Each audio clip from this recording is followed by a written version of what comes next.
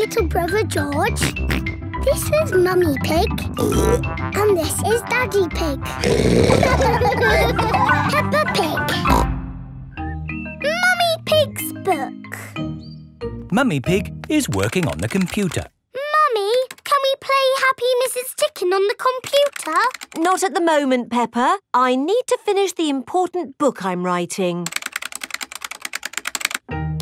Daddy Pig is in the kitchen making lunch. Daddy, when can we play Happy Mrs. Chicken? When Mummy has finished writing her book. Oh, that's it. After lots and lots of hard work, I've finally finished writing my book. Well done, Mummy Pig. Now we can play Happy Mrs. Chicken.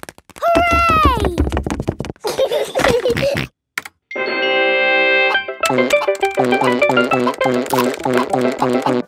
You did save your work, didn't you? Ah, no, I didn't press save. 40, 90, 10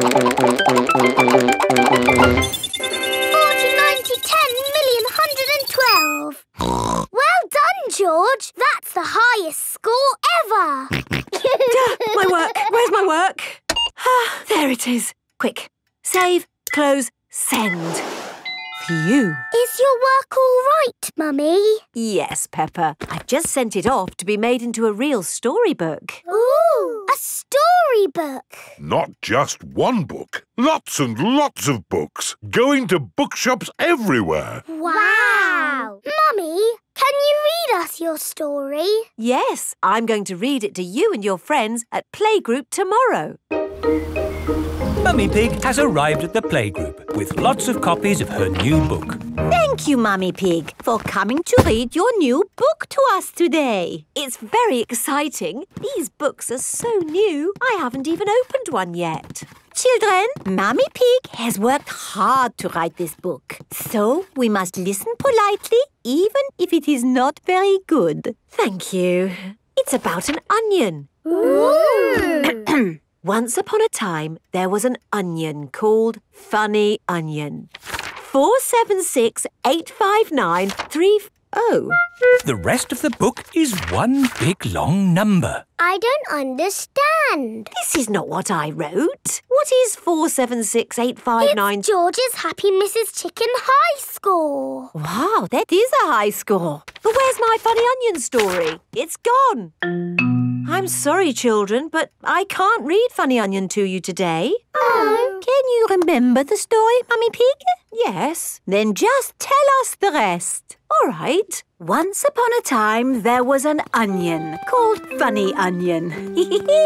All he wanted was to make people laugh, but he made people cry instead because he was an onion.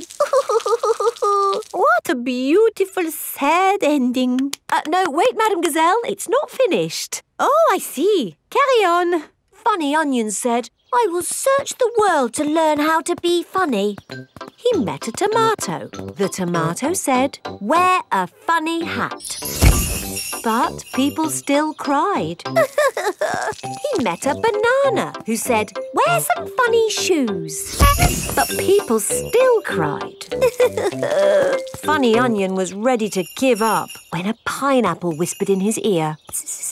What do you think the pineapple said? Wear a funny red nose. Wear a purple wig. Very good. But what the pineapple really said was, do something funny.